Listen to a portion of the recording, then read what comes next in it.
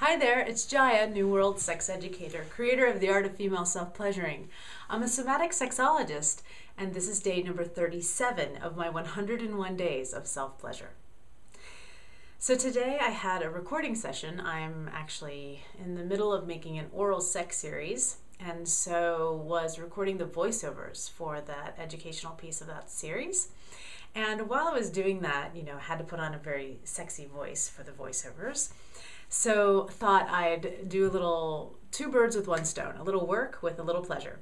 And while I was in the recording booth doing Kegel exercises, or mula bandhas, is what they are called in Tantra, and just imagining the techniques as I was reading them.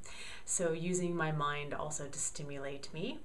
And had this very particular chair that kind of had a lump so that I could stimulate my clitoris on the chair. That was fun. And the audio person said my voice sounded very sexy and like I was having a good time. So those of you who are watching this will now know a little secret about the behind the scenes making of the voiceover of my oral sex series. But later on that evening, earlier this evening, I decided to do some side-lying self-pleasure. So on the couch, laying on my side, and did a little clitoral stimulation, a little exploration, and like it when my legs are closed. So that's sort of one of my favorite positions, is having my legs closed and feeling that. So this has been day number 37, a little recording session, a little side-lying self-pleasure.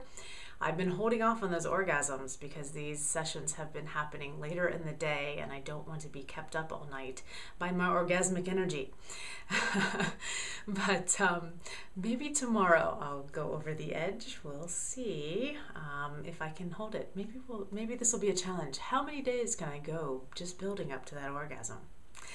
All right, let me know what you think about these videos and give me your feedback. 101daysofpleasure.com or my site, newworldsexeducation.com. I'll see you tomorrow.